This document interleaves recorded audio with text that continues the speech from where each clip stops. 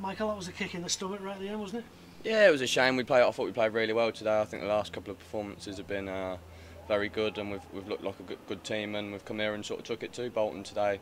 We were sort of hanging on at the end, and it was real disappointing and a big kick in the teeth to concede. But the performance was good. It's just maybe our man management of the game wasn't what we needed at that time in the game. So it was a shame, the disappointment, but it was a good performance. I know you've not been around too long, but that just about sums up Blackpool's season. Yeah, I know. I've obviously kept track of Blackpool over the season, and I've only really been here a couple of weeks. So, but you can tell the togetherness in the boys, and they're a good squad, and like a good squad to be involved with, and a good bunch of lads. So you can tell that the togetherness is there. We showed how hard we worked today, and we played really well. It's just getting that win on the road, and but it will come. It's just a matter of a bit of luck and maybe just managing the game a little bit better.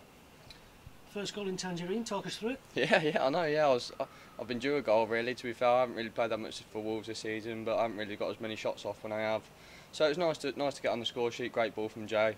It just sat up nicely to take just on my chest and then get a shot off, and managed to squeeze it in at the front post. And yeah, it was nice to score, and it set us off on the start of a good performance.